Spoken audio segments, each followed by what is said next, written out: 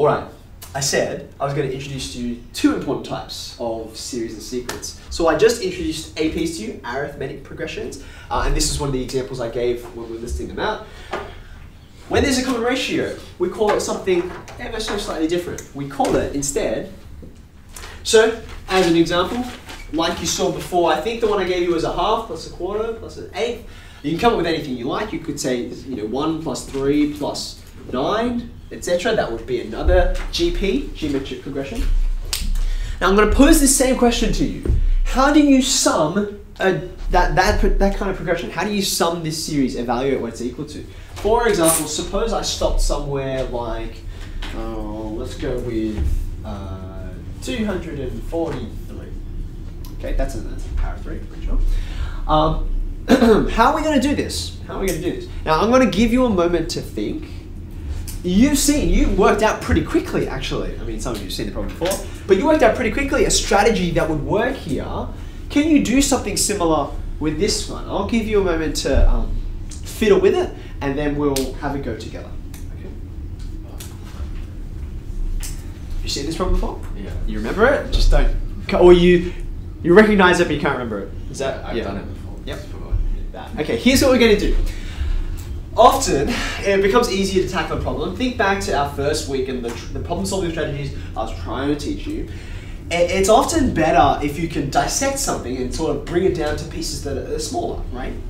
And that's the reason why, even though it doesn't look like this is actually going to help us, why I've done this, okay? How have I gotten from this line into this line? What have I done? I multiplied all the terms by 3, right? Now that was not an accident. I chose 3, not 4 or 5 or 6 or 7. Why do you think I chose 3? What's the importance of 3 to this series? Because each of them is multiplied. It's the common ratio, okay? So since each of them is multiplied by 3, multiplying by 3 one more time creates a series that, do you notice, is very closely connected to this series, right? It'll help if we have some names on this. This series up here, it's a sum. I'm going to add all these up in a second. How many terms are there? Can you work out how many terms there are? 6. There are going to be 6 terms because you don't have to write this, but it might be helpful for you.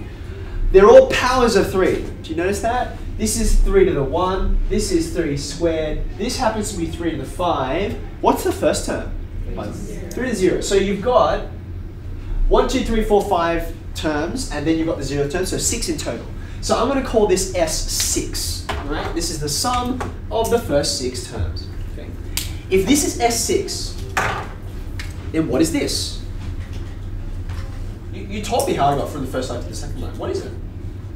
6 times 3. I just multiplied 3, right? I'm going to call it 3 lots of S6. Okay.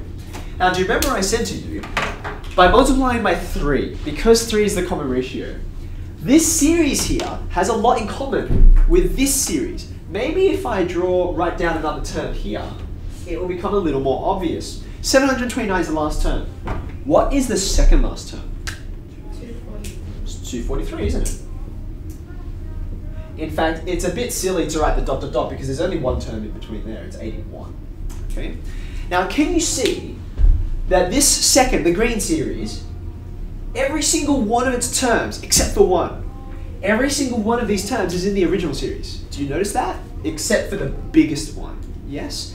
So therefore, this is true whether there's 6 terms or whether there's 600. All these terms are going to overlap with the previous one. So therefore, I'm going to subtract one from the other. This is what I was talking about trying to simplify this, because there's so many terms here it's hard to deal with, even though I only gave you 6. But if I do this subtraction, then it's going to collapse everything down to become something much smaller, right? You can see that this term and this term are going to match up. This term is somewhere in here, right? This term and this term, this term and this term, they'll all match up and they'll all subtract from one another. They'll all cancel, right? So I'll be left with 29, a whole bunch of zeros from all those terms that overlap. And then what gets left at the end? 1. Okay? So have a look at this. Have a look at this. Remember what the question was? It was find out the sum. With 6 terms, you actually can just punch it into your calculator. But here you realize you don't need to. If S6 is what I'm after, sounds pretty good actually. What will I do? This is just an algebra problem, isn't it? Like if I called S6, if I called it X, you would solve this in like 5 seconds. What would you like me to do? How does that differ?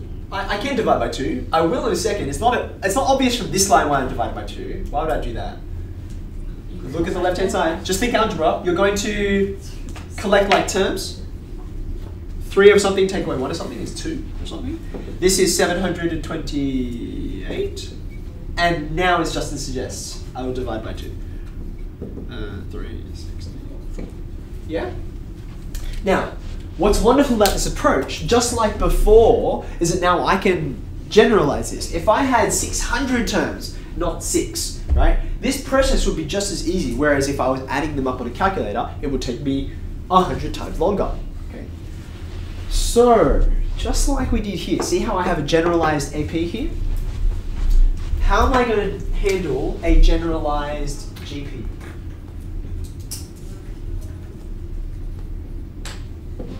Well, for starters, how do I describe it?